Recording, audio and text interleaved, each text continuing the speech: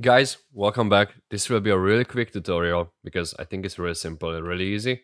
So bear with me. If you wanna have lava in your game, then you can just use this material that I make here.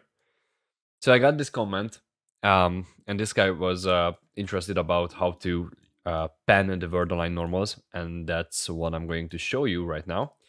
So if you hop into the game right here, and we wait for the controls here, then you can see we have a pretty nice lava material here. I do not really recommend to use this if your game is based on lava and things like this, because it's not that high quality. It's just a quick as tutorial, and you can just place it in the background. If you have like a lava pool in the background or like a lava river in the background, then I think it's more than enough. So let's jump into it. Let's just hop into it. So how we can make this material is actually pretty simple. Let me open up my material here. This is it. This is all. It's really, really, really simple. So if you look at lava, I think it's pretty obvious that it has two parts. What you want to do is we want to pen everything that is not the molten rock part. So what we want to do here is we want to have a noise texture, and I'm going to show you the settings here in a second. So this noise texture will be the lava and the molten rocks. So everything that is white is going to be the molten rocks, and everything that is black is going to be the flowing lava. So that's that. I use 0.01 scale. I use the simple texture-based noise texture. I use turbulence. I have levels at 10. So you have this noise texture that is going to separate the molten rocks from the lava. What we can do next is actually make the rock texture here. What I did is I actually downloaded a surface from Megascam that is this rippled lava texture here, and I use these three textures. So like the other tutorial we have a word aligned texture, we have word aligned normal, and we have word aligned separate channels. If you don't know how to do this because you didn't see the other tutorial, you have this texture sample that you can't connect to the separate channels or the word align texture. So you just right click and convert to texture object, and then we can plug it in like that. So you plug everything in, and you use a tiling, and you use a parameter for tiling. The default is 64 by 64, and it's really, really dense. So you just plug these into the texture sizes, every single texture size, and you plug the texture object to the texture object. Now what we want to do is we want to use the XYZ texture as a B channel in a lerp node, and then we want to just connect every single alpha, this noise texture to every single alpha here. So now if you were to plug this in, what we did so far, then you would see this. Now we have molten rocks here in the middle, and then for everything that is black here, we want lava flowing, so really slowly, and glowing, like emitting light. So now for that, we create these two little parameters here that is just a 3 vector. And now you can see the hex colors here if you want to use these exact same hex colors, but you can just tweak it for yourself. Now we plug this into the A channel here. So everything that is in the A channel is going to be the lava channel. And we're going to lerp this too with another noise texture that is going to move and pen over time. So we have a little bit of variation here, and we can sell the effect that the lava is actually flowing. So how can we do that? We create another noise texture, and then I set the scale to a really low number. And everything else is default, I think. Now we get an absolute vert position like that. We come out from the 3 vector here, but the panel is a 2 vector node, so we have to separate the green and the blue channel here. So we're just going to mask the green and the blue, and we're going to mask the remaining R. So now we split the 3 vector to 2 vector, then we connect it to a panel node here, and then we are going to add it back at the end. So now we have 3 vector again, because the noise channel is going to want to use the 3 vector again. So it's a little tricky, but just do this little separation and then pen the two coordinates here, the x and y, and then append it back together. So now with this, we can just add the simple time which is just a time node. And also we want to multiply it with a number so we can slow it down or speed it up. So we have a little control over the time here. And then basically what's left is just giving the x and y coordinates some value. And you see I have minus x and positive y. It's basically where the lava, what direction the lava wants to flow. Totally depend on your project. For me, minus x and positive y was the go-to. And then this is basically the alpha between these two channels, between these two colors here in the lava. So what we have here is this nice separation of these two colors that is going to move over time. So now with this little change here, as you can see, we have flowing lava here. And it also gives you a fake perception of depth, which is really nice. And it's because we use the cheap contrast here with the noises. I'm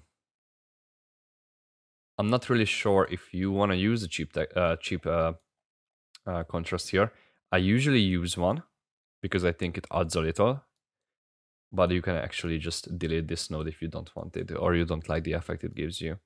So now what we have here is a flowing lava part, and we want to make it emissive. So how can we make it emissive is again really simple. We want to tell this little material that everything that is molten lava rocks here, we don't want it to be emissive, so that's color black. And everything that is a flowing lava here, so everything that was white in the other noise texture, the other alpha map, we want them to be emissive. So we use the mask what we created for the molten lava, and then we connect it to a lerp node with a B that is a molten lava channel, the molten rocks channel that is going to be black because we don't want it to be emissive. And then basically we just want this moving texture. Let me just clean this up here so it's not really confusing. We wanted the texture we just created for the base color to be the A channel. So now we know where to be emissive and where not to be emissive. And also we have two different emissive strengths. So if you open this up, you can see this value is like halfway and this value is all the way at the top. So these colors will be less emissive and these colors will be more emissive. So it gives a nice variation to the texture. So now we just multiply it with a parameter that is going to be basically the strength. I use it at 10. I tried 1, which was nice, but I think it lacked the power. So I just bumped it up to 10. So as you can see now, if I put it to late, it's really nice and glowy. If I put it on to 1, it's still nice. It gives a totally different vibe. But I think I like it on 10. But again, it's on you and your project from here. And now a little bit extra here is actually the ripples from the lava. We can use the same normal map as the molten rocks here. And we can pen this normal map, but you can use like water normals or anything else. Or if you have like lava normals, then you can use that as well. So what we want to do here is we want to create another penner node and a texture coordinate. So we want to get another penner node and we use way smaller numbers here. So if you can see, I used -3 and +3. Now I use -0.01 and -0.01 again, yes. So we basically just want this penner here connected, and then we want to use the same time and speed that we use for the flowing effect. So we just plug it in here to the time.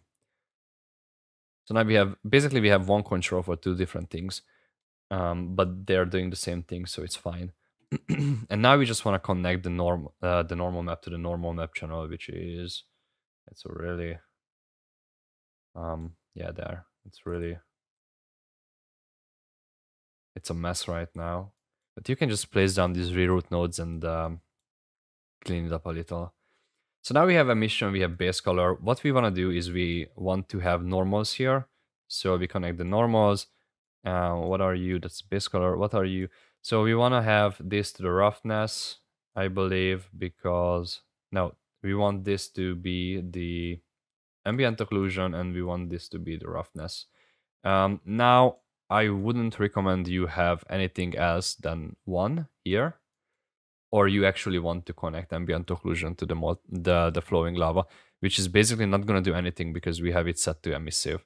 So you just use one, and you just use one for the roughness as well, because lava is not really reflective. So, but if you feel better, you can just create a full white texture and just connect it here. It's going to do the same thing. And if you want to use textures for the lava and not noise nodes, then let's say this is your lava material, which is still word lined. Then what you can do is on texture size, I think you can get an absolute word position here like that, and the panel node, just how we did it here. And then you can basically just put this into the word position. Word space, word position, and word position vector 3, like that. And now we want to have the same setting here for the time. And if I press play,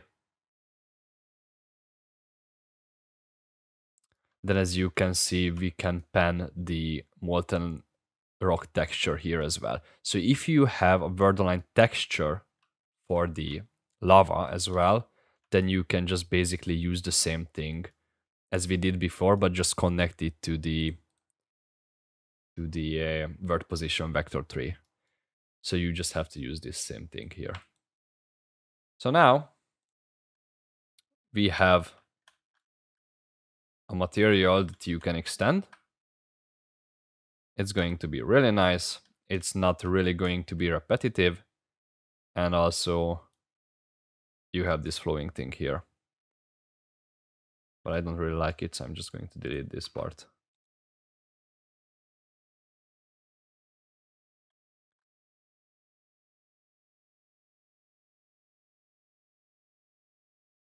Okay, so basically that's it.